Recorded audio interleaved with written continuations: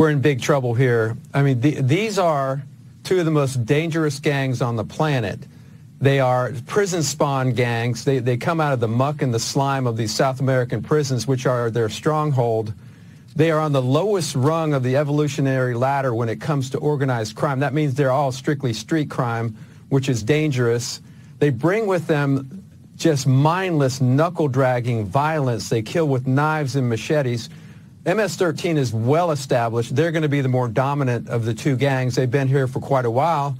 And as you say, Dana, we knocked them down in late 2000s with just an international effort. But now they're coming back in and they're reestablishing themselves. And that bodes ill for law enforcement across the country. We're going to be living with this crime wave for decades. And I believe that Venezuela is emptying their prisons deliberately and sending these people up here, just like Castro did in the 80s.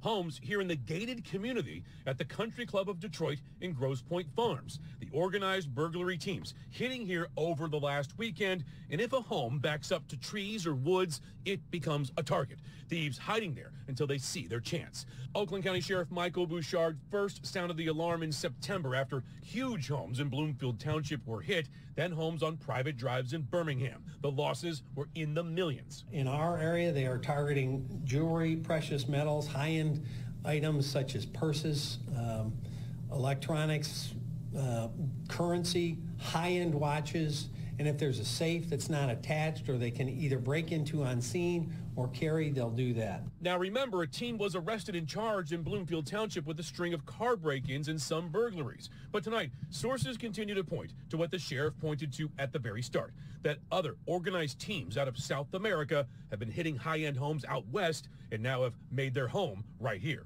Typically in our area, it's between 5 and 9 p.m.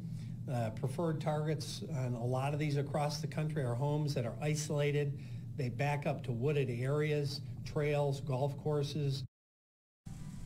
Here's another thing that we're not hearing or seeing in these high-end burglaries. Look, there's no video of these guys. There's video cameras everywhere, especially on these homes, but they're able to get around that somehow. There are alarm systems all over these homes, in the homes, outside of the homes. They're getting around that too.